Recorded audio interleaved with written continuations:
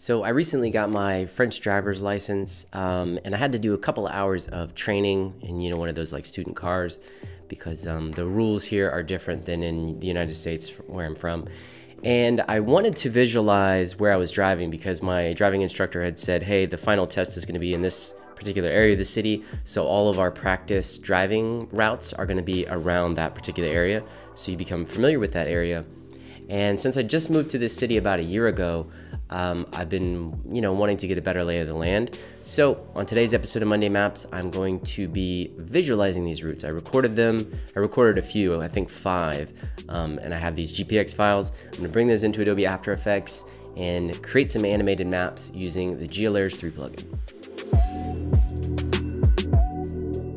Okay, so I'm inside of Adobe After Effects. I've got GEOlayers 3 open.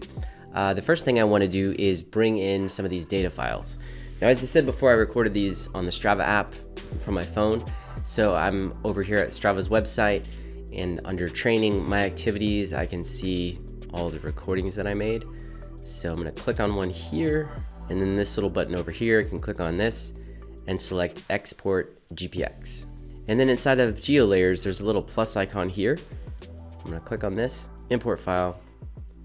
And I've actually already downloaded all the GPX files here. I'll grab this one, click OK, and if I double click on it, it's going to automatically zoom in on the route, give me a preview of the route. I'm going to zoom out a little bit. So here's kind of like the center of the city, and I'm going to go ahead and create a new map comp. I'll call it My Driving Routes, and I'll make it Ultra HD 4K. And I'm going to make it 60 seconds. Timing for these animations is going to be kind of important, but we'll get into that in just a minute. So I'm going to click on Next.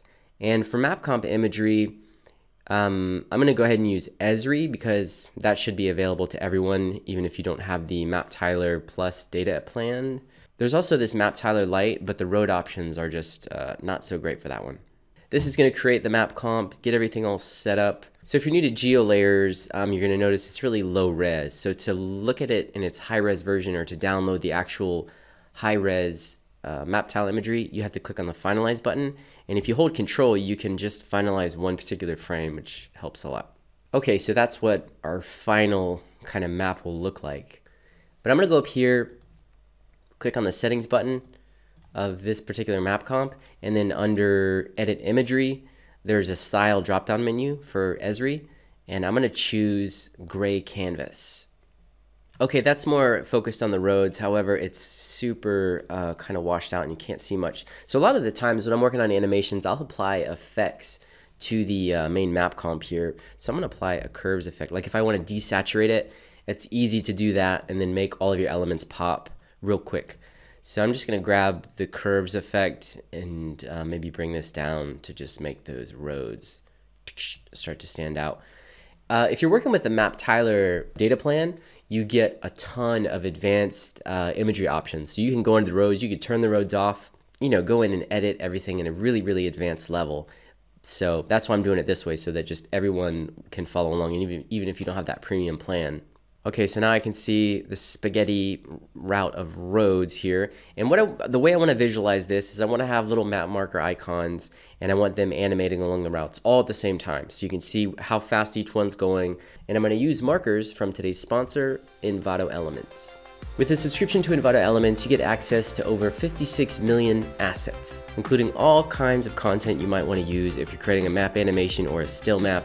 They have motion graphics templates, they have stock video. You can find any country you want with the boundaries. If you want to create a cool animation of a specific country, it's available in Envato. If you want an animated map marker, if you're looking for some 3D map markers, they offer a nice and clean, simple lifetime commercial license, which is good even after your subscription ends. Following the link in the video description is going to give you 50% off when you select an annual subscription, which will give you access to everything on the site for under $20 a month.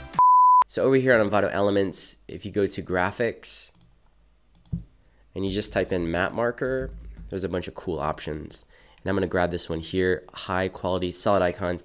You can see right here, there is a car icon. Okay, so I've opened this up in Illustrator, and now I'm just going to simply bring this over into After Effects here using the power of Overlord. Okay, that just brings it in as the shape elements.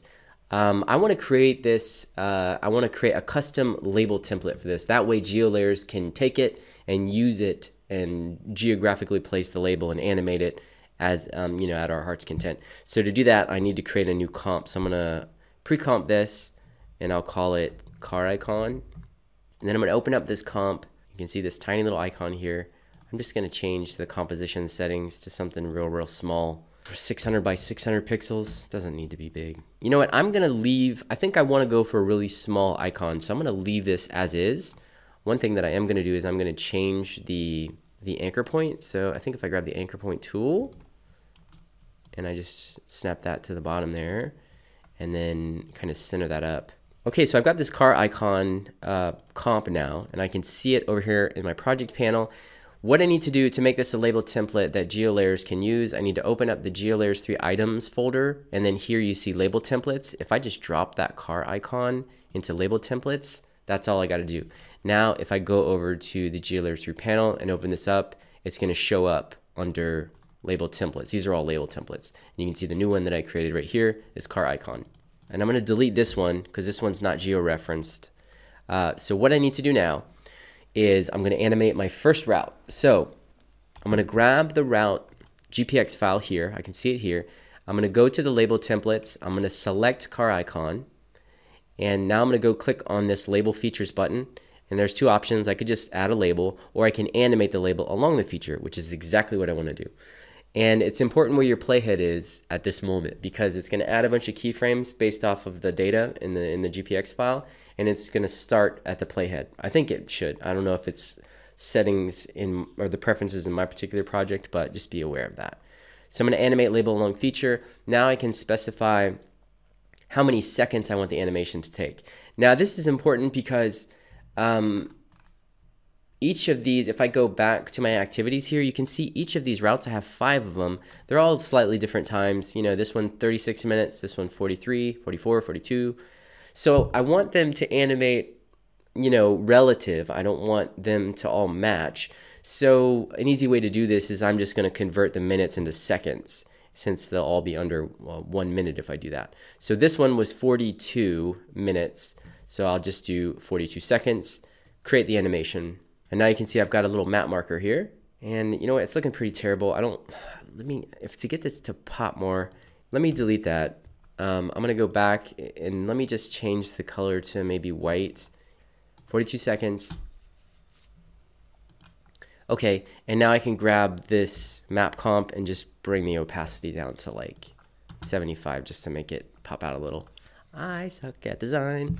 Now check it out. We got our little icon moving.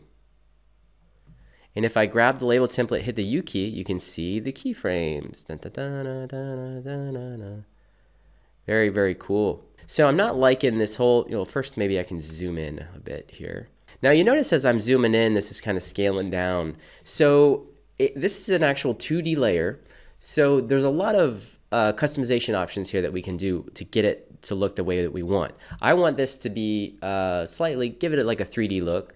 So I'm going to go to the map comp here in the GeoLayers panel. I'm going to hold the right mouse key and grab it, and that way I can change the pitch here. So I'm going to pitch it down like this and change the bearing a little bit. Now you can see it change this. However, if you look, our marker's still sticking up here. And that's pretty cool. It gives it like this 3D look, but it's actually a 2D layer. You know, we're pivoting the map comp, but not that particular layer.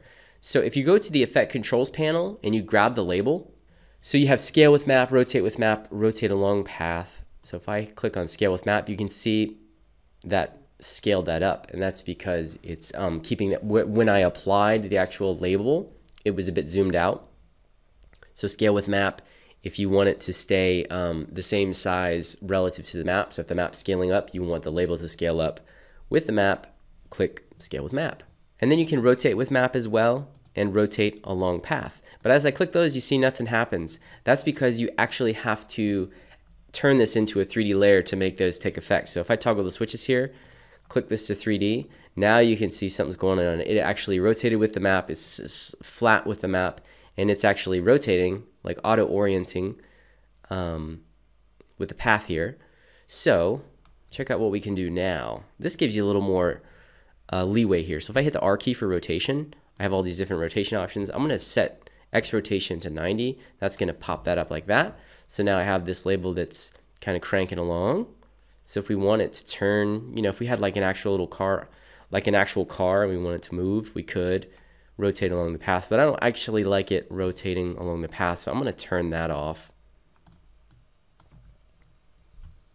And what's cool about this is we give it more of a realistic 3D look, and if I want it to spin, if I want to change the rotation here, you know, make it offset it a little bit, I have the power to do that now. Very, very cool. I could even have it looping rotation on the y-axis. It's not always going to be like a flat 2D layer pointing at the camera, unless that's what you want. So it's all you know, preference here.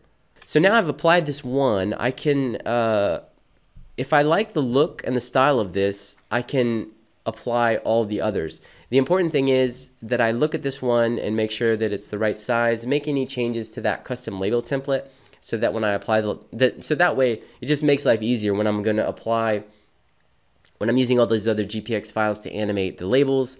I don't have to go in and make changes to each individual one, like scale or whatever it may be. Okay, and you know what? I'm going to go ahead and delete this one. Now I'm just going to go ahead and bring all the other data files in. So I'm just going to quickly reference these. Let's see, animate label along feature. This one is 42 seconds. Okay, this one is 36 seconds. So after finalizing, I realized that I really didn't like the look of this map profile, so I quickly switched over to another one to get some different looks. And as a final step, I added a vignette, some noise, and a little fake depth of field look.